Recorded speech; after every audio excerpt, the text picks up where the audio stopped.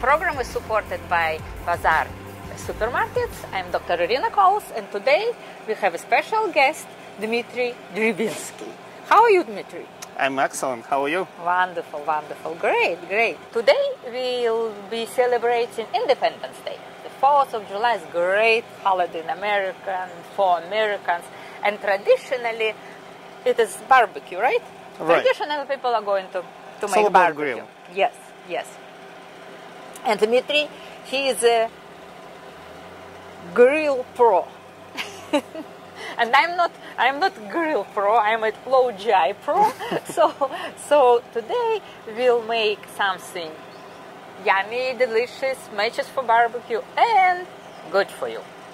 So what are we starting with? We start with the meat, and believe it or not, we're going to make burgers. Yes. And we have a lot of stuff on the table, but honestly, all we need is a good meat. Oh yes, I hear you. We can make burgers without salt, without pepper, without eggs, without anything. Really? But first we have to get good quality meat. Yes, because makes you sense. can't make meat better by adding the salt. You can't make beef better by adding, I don't know, eggs. Yes, yes. You start with a good meat. So Wonderful. the first thing you have to do is go to the supermarket or go to your local meat store. And Yeah, we are supported with Bazaar Supermarket, so we got or go to the wonderful, bazaar. very fresh, Yeah. very fresh meat. Yeah, you can go to Bazaar and get good quality meat. The best meat for the burgers, what people suggest, is 20% fat. So Yes. don't go with 10% fat, because the burger, 1st of July is only probably the day when we can eat fat, right? We don't eat fat every day. Fat is okay. Fat is okay. All right, okay. So we try to eat healthy, but for the burgers, we have to have fat in the meat. So Okay. 20% fat would be the best. The next thing, we can play around. We can add stuff. We can make it what you call healthy burger. We can Yes. make unhealthy burgers. No? Okay. All right. But yeah, let's make healthy burgers. Again, we have meat. Yes. And I have my own way to make burgers, but I think today we're going to adjust a little bit. Yes, today we are going to adjust and not use some ingredients that usually Because used. before we had conversation and I brought breadcrumbs. Yes, and yes, what did yes. you say? No? Yes, I said no to breadcrumbs. Okay, and we're going to put usually breadcrumbs burgers are away. with breadcrumbs. But there is a great way to change it and use mushrooms. Mushrooms are great substitute for breadcrumbs in in such products like hamburgers or stuffing. Let's check out. Yes. So you're going to start with the mushrooms? Yes. All right, excellent. So we'll start with the mushrooms, and we're going to add mushrooms to the meat. So this is pound, right? It's about 1 pound of meat. It's about Yes. 1 pound. Yeah, so 1 pound of meat. I'll grate like 4 mushrooms. It will be nice. Yep. And, one famous cook said, the recipe is art, is art of adjustment. So any recipe you can take and you can adjust to your own taste. Wow, So, I like it.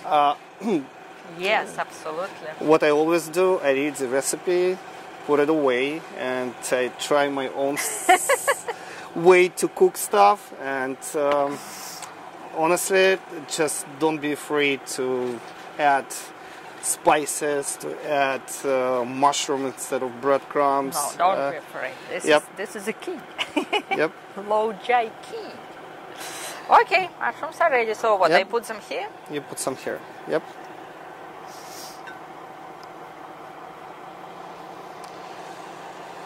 And we also have Worcestershire sauce. We're going to add a little bit Is it okay? There's no Yeah, sugar it's wonderful. here. Yeah, I like actually the taste, and it goes Okay. very well. Yes. I think it's enough. Yeah. Egg is optional, but let's add the egg. It's what I usually do. Let's do not experiment today. Today we'll do.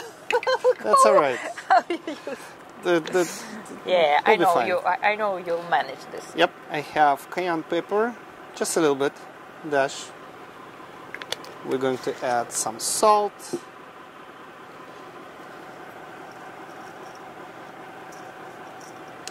And we're going to add the garlic. If you want to help me and if you can just clean the garlic. Garlic? No?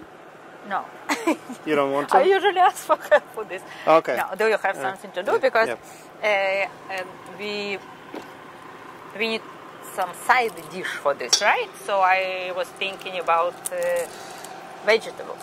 Yeah, we'll do the vegetables. I just want to add garlic to here. Ah, okay. The pro Thank you. knows how to.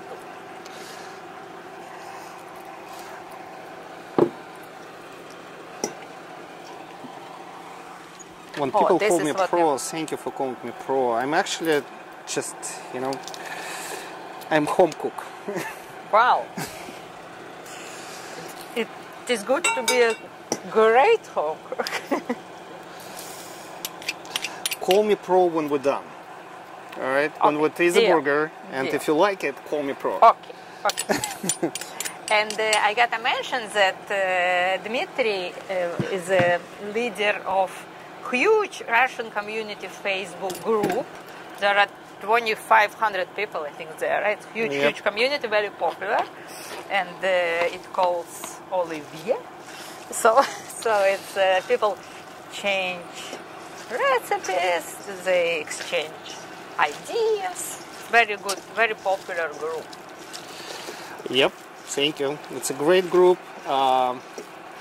Most of the members are Russian-speaking people, but we don't discriminate by language. No, of course. So, and when I travel, I love to travel, and when I have a chance to meet owners of the small restaurants or the best. meat shops, I always invite them to the group, and I have people from Amsterdam, the Wow. owner of the Wow, I very didn't nice know little that. shop. He's selling Oh. sausages, but you probably don't see many posts from those people because, again, Yeah. when they go to the group and they see Russian language, Mostly. mostly Russian. But in case if I have questions, at least I know he's there. I see. All right. Do you need the second glove? No? No, one No. is enough. One is enough. Okay. We want to taste the meat. Absolutely. Absolutely.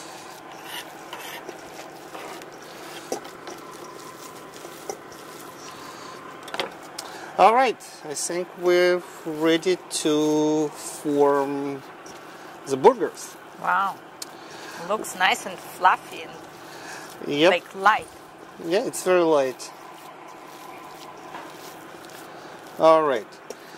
And we used meat today, but I also like lamb burgers.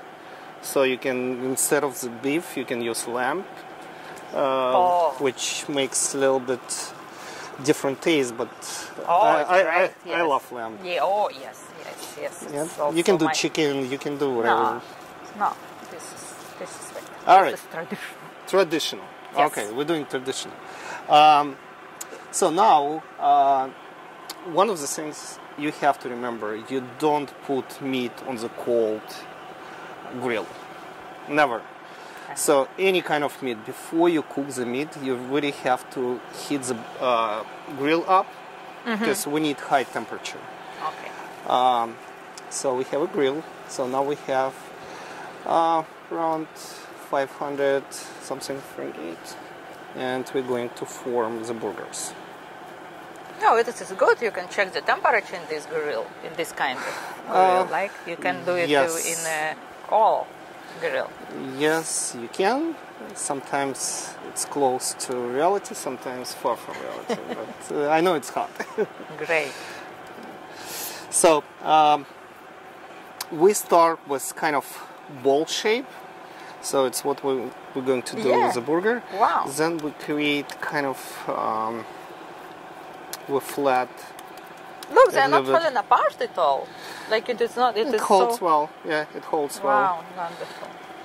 And what we're also going to do, we're going to do little dent in the middle. And the reason is, if you don't make this dent and you cook burger on the grill, the burger is going to get fluffy. There's whole science behind cooking the burgers, and we're not going to get into like fine details, but trust me, make a little kind of push here in the middle. Okay. And this way, by the end of the cooking, you're not going to get ball or same like shape as that we started from. So we make a little dent in the middle. So we're going to make a few of them. You can do this by hand, or you can, I'll show you, I have burger press. Burger press? Yep. Wow. The only thing I don't really like about burger press, you're really stuck by like size. It's really like big.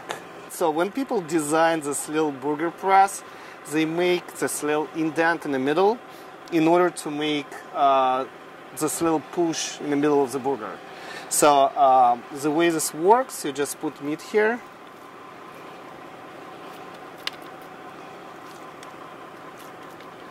And we have little lid, and you just push. Ooh. It's okay if it goes out.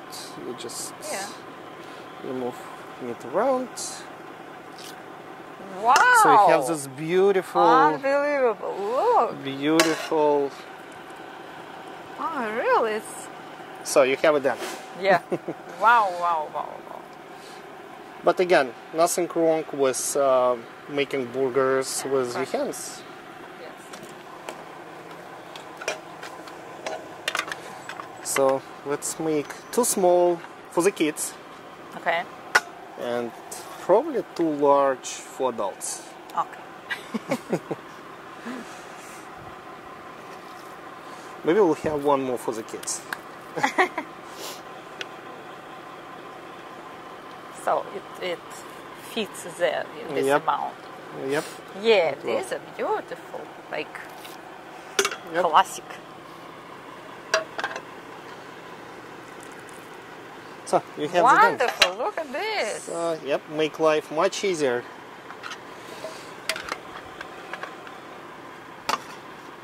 And then you'll put them all together there, yes? Not like you make it and place here, make it and place here. I usually put them all together, and the reason is I want them to be done at the same time. Right. So you don't want to cook 1 burger and then 5 other people waiting for their turn.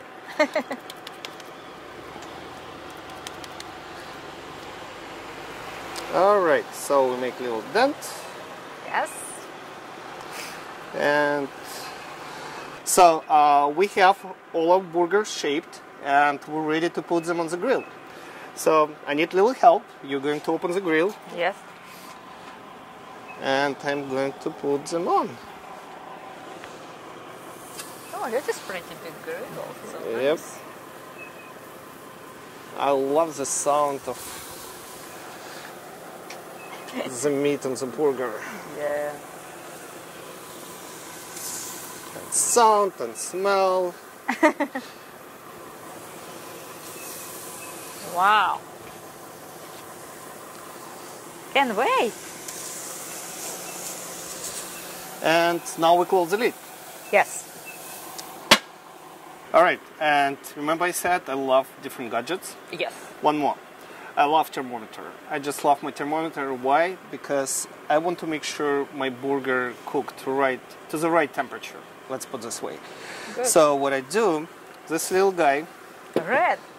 Yep, it's red. Today we have all. What we do, White, we insert the blue, probe and red.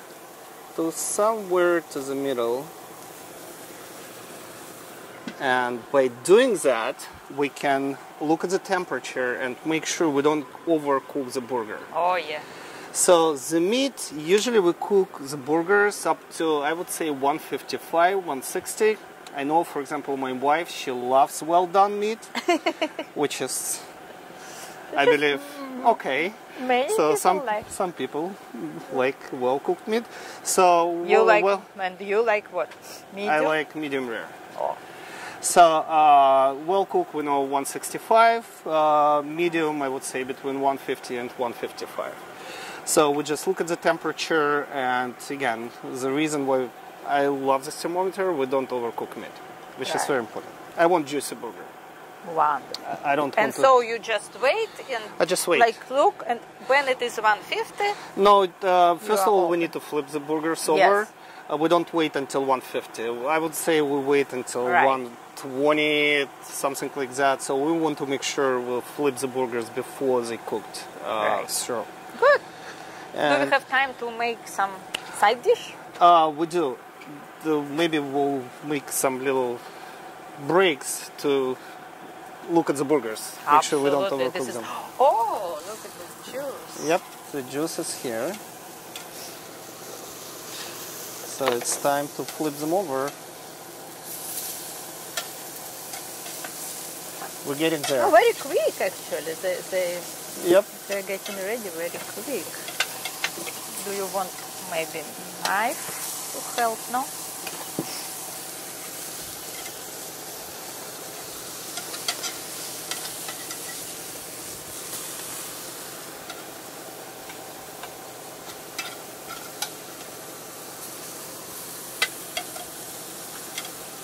It's 128. That's all right. We're in good shape. I mean, there's no specific rule. You have to cook up to 130 and then flip them over. Again, and this is only one side. It's art of adjustment. All right. Absolutely. I like this. We adjust. And again, we pick the largest burger and we insert it again and we wait. So we're checking the temperature, and 155 here. We can check another one.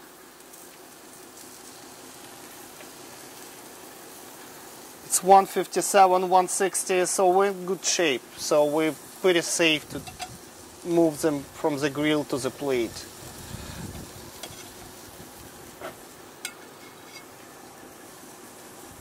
Still, it is very quickly actually. Yep. Yeah, it's very fast. You don't have to spend a lot of time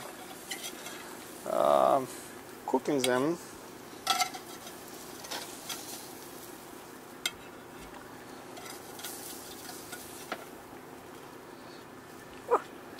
Cool. So we have the main ingredient for the burger. For the burger. So technically we can start eating. If you don't eat bread, if you don't eat... Some people don't eat vegetables. We can eat burgers. Right. But it is not burgers without bread. But we don't eat bread. All right. So, a great substitute for regular bread is sprouted bread. And I always, and you've seen already videos with where I use Ezekiel bread. Because it's made of sprouts, so it is kind of like vegetable. The glycemic index is only 36. So we want to keep the tradition. We want to eat it like this. So when you use this, you are... And what I usually do, I just take them and put on the hot grill. Like this. All together. Yeah, we can make all together. together. So we have what? 4? Just for 30 seconds. Don't overcook them, because you don't want to make them look like charcoal. I see. So meanwhile we need to cut tomatoes. Yep, you cut tomatoes. Oh, beautiful. And what's great about burgers, you can experiment with anything. You can put cheese, you can put any kind of vegetables, you can put ketchup, you can put whatever you like, mushrooms, anything you want. Yeah. It's good. It should be thin, right? Yes, but usually I see that people put tomatoes, something green like this, right? Yep.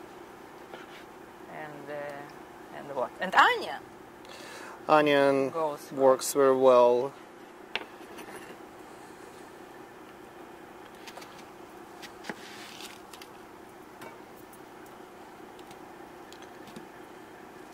So it's like saying, make me a burger with everything.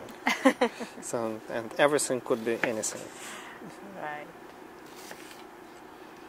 Can it be vegetarian burger? Yes. It's not a burger. Honestly, I don't have experience with vegetarian burgers. But actually, yes, I just thought about it. I never thought. Because it can be cauliflower patties inside or some Anything. Yes, probably it's meatless. Meatless, You call them meatless, yes. yep. Yes, if people for some reason don't eat it. You know what? I love burgers with salmon. So you can make burger with a fish. Never ever tried, but I believe it's good. I think it's good enough. And again, just watch them out. You don't want to overcook them. Now we're going to put everything together. Oh yes. It's the easiest part. And you can the call best. your kids, and kids can do that. And just don't get kids too close to the hot grill. Absolutely. But otherwise, they can put the burgers together. And usually, what I do with my family, I just put everything on one plate, vegetables on one plate, meat on another. So kids come together and put make their own burgers. So that's cool. Yep. All right. So we start with the bread. Do you want to put some mayo? Yes, unfortunately I can't find ketchup sugar-free. It's a big problem. So, but I know the mayo, which is sugar-free and all starches-free, so I use it. And if you don't mind, we'll use it today. Rest. I don't mind. Again, we adjust. Right. This is taste of change. That's why. Exactly. It looks amazing. I would eat like that. It is, yes, but it is not a burger. It's not burger. It's not a burger yet. So the next, there is no specific order, so we can put whatever. Let's put the meat.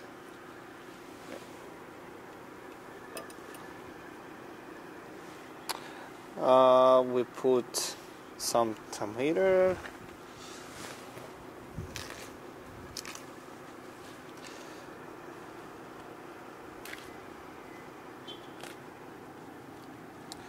We put some onion.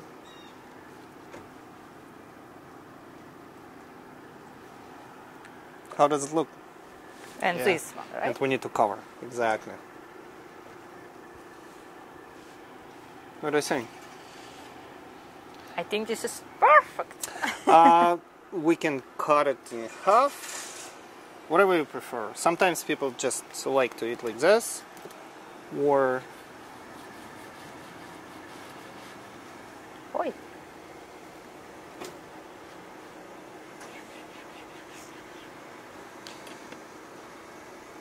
Oi. so here's what we have inside. And again, feel free to use more vegetables. Wonderful.